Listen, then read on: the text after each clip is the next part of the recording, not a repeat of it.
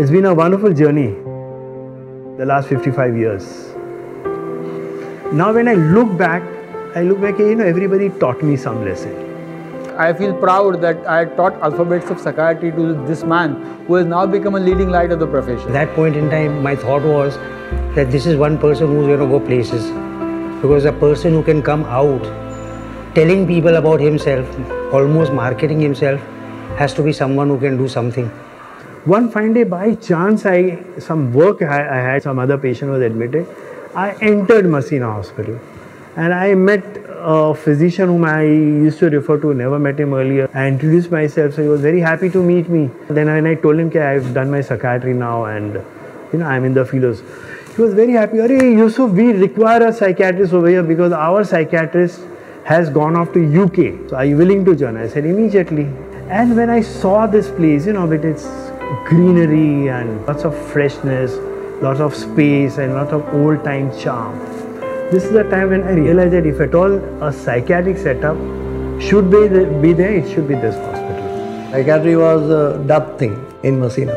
Only after Dr. Matcheswalla came into the picture, psychiatry slowly evolved.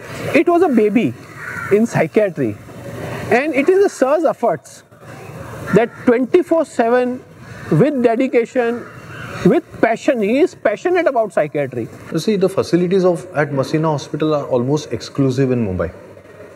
Now, I don't know of any other place which has got same kind of facilities as Masina Hospital has for treating a psychiatric patient or a drug addict or a rehabilitating patient. He has got assistant doctors working with him, resident doctors working with him, round the clock they work. He has got a complete counseling center which has got all sorts of therapists. So the holistic psychiatric treatment is done only at one place, which is over here. They have a proper psychiatry ward. They have a separate ward for males and females. They have special rooms, right? They have rehabilitation center for alcohol and de-addiction and psychiatric patients.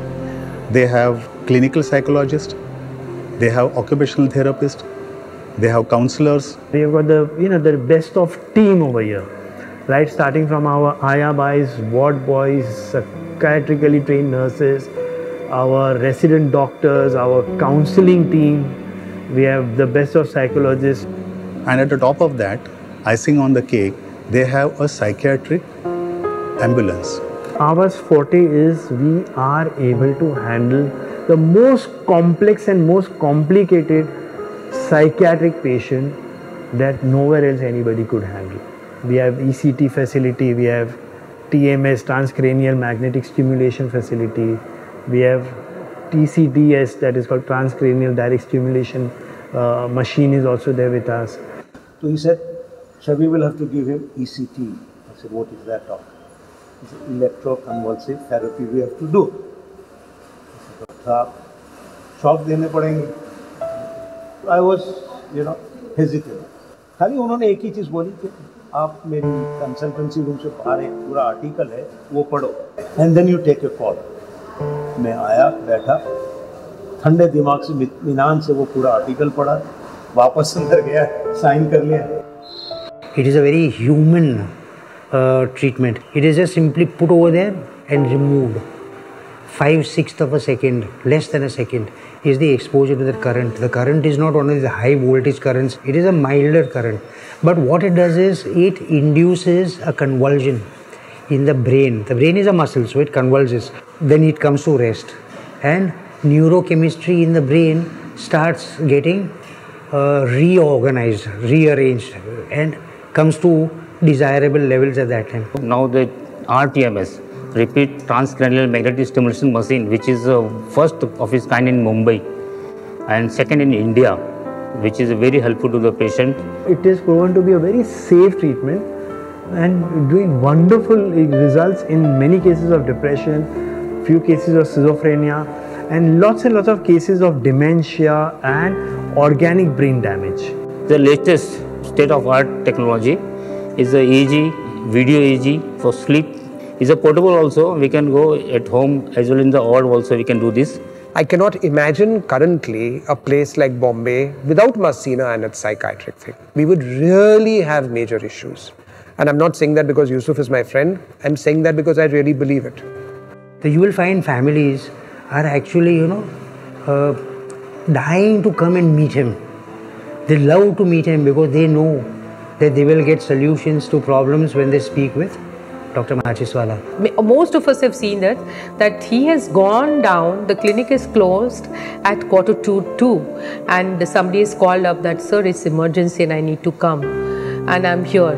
Okay, come, don't worry. And we have to say, sir, now we should cut down kind of, raat ko 2 baj jate kind of. The success rates I've seen with his, the cases that come to him are amazing. In fact, who come to this hospital actually. I would say that he has always been very mature in his approach and has dealt with most difficult, recalcitrant patients, not only from medical point of view, but from social point of view. In fact, I always say, difficult cases, uncooperative cases, Yusuf hai na. It is like any kuch bhi daag ho, surf excel hai na. Very often we've told him, I think you're in a manic state of manic depressive psychosis because you're only excited. We get tired, we get exhausted. And he's raring and running and saying tomorrow this and day after this and we'll start this and we'll start that. And he does it. And he does it on a huge scale.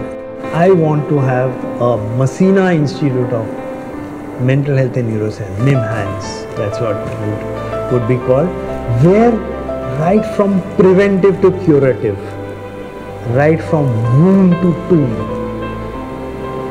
right from the basic learnings, like training the, I would say the the community workers, to training the best of psychiatrists, everything would be there.